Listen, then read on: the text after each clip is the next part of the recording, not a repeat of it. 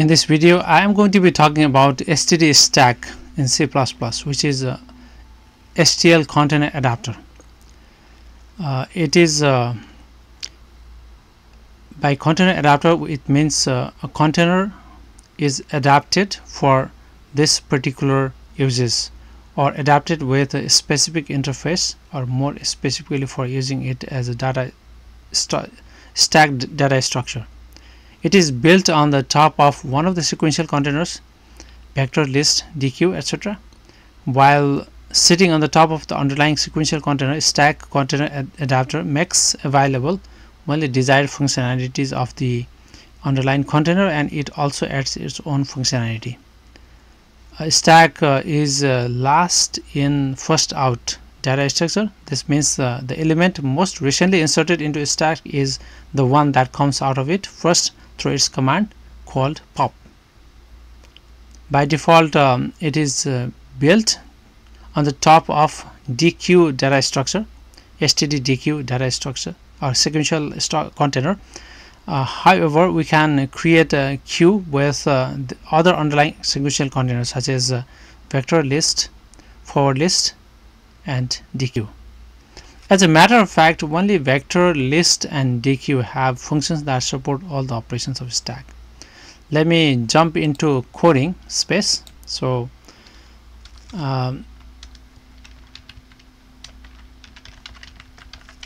vector,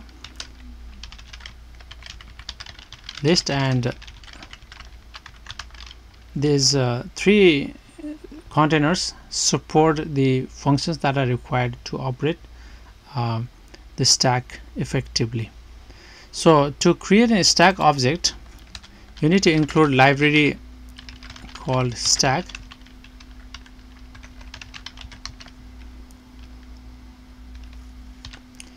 and you can create a stack object using the regular syntax, the syntax you would use to create a vector container object or some list container object, etc. Namespace followed by scope resolution operator followed by the name of the class and the type you want to instantiate it for, and the name integer stack. Now the functions available with the stack would be, these are very generic. The functions that are available with the stack structure, whether you use in C++, in other data structure, in other languages, Java and other languages. Empty is the common function that is available with the stack. Size is another function, and push is the function for pushing data into it. Pop is a function for removing the data,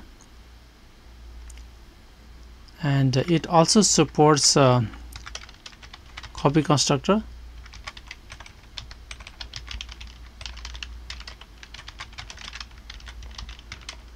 copy assignment, move constructor, and move assignment.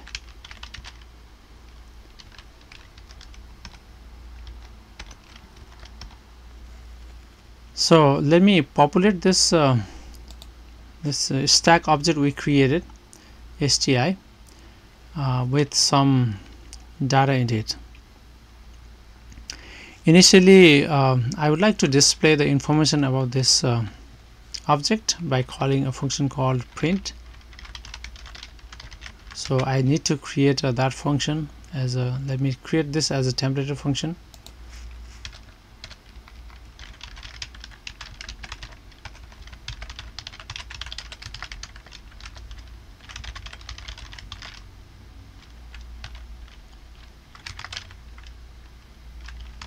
Container, and if it is empty, then display the message empty stack,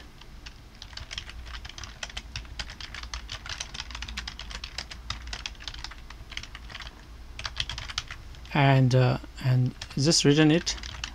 We don't want to continue. Otherwise, you can I don't want to use I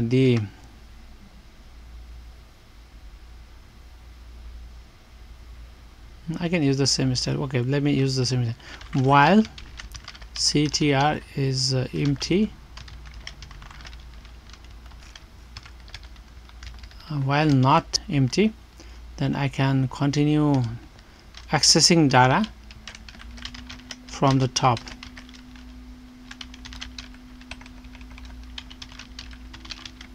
And display it, and then remove that data.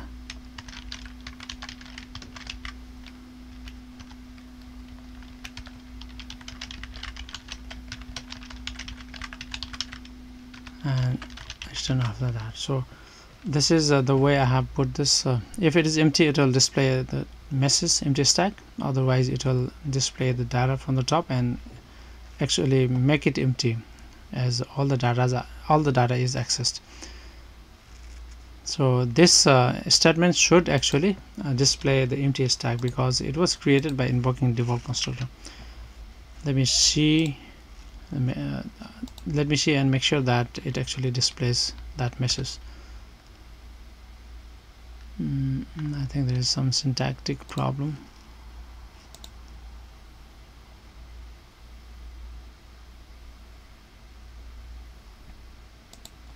WSILE.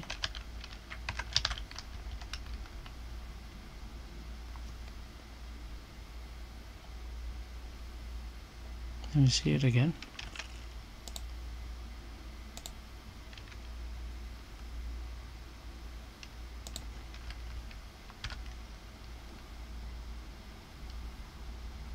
I think there is also typo issue here. EMPTI.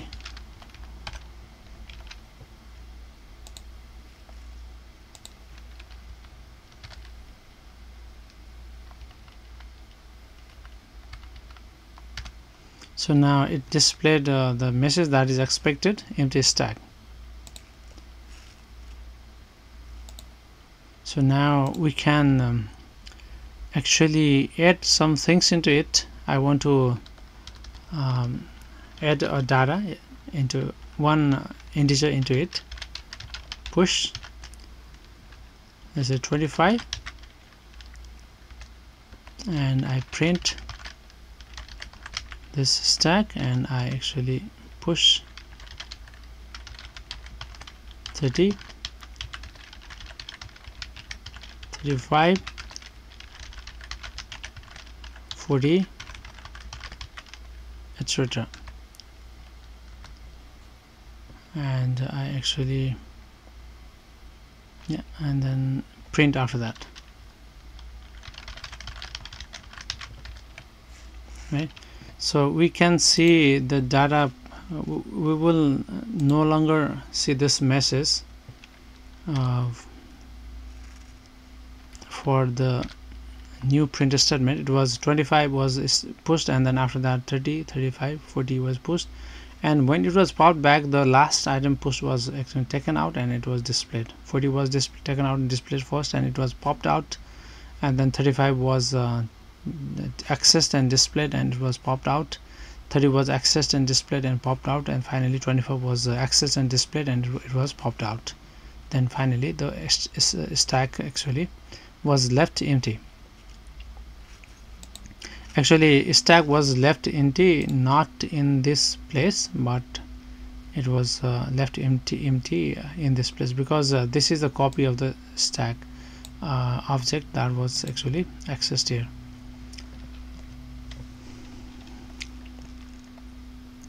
So now you can also use other sequential containers to create the stack vector list dequeue.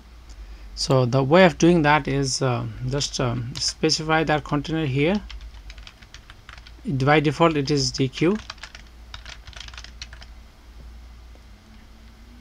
right, like this, and so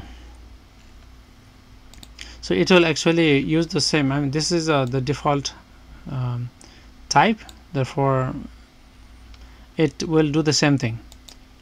And if you want to use the different underlying container, so you can specify maybe as a vector and run the code again, same code.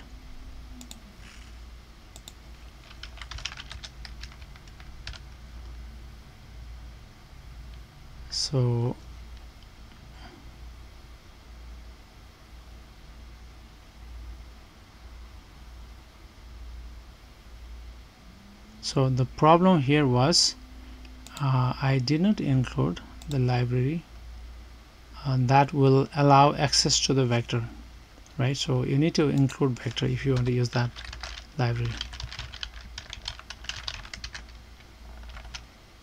Now let me compile it again.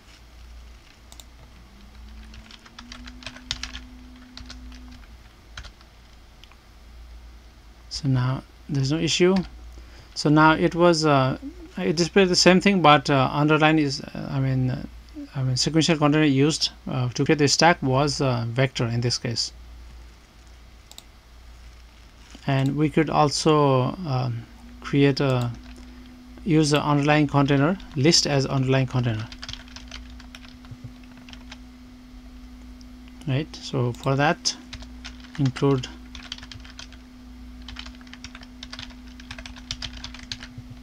list and compile again.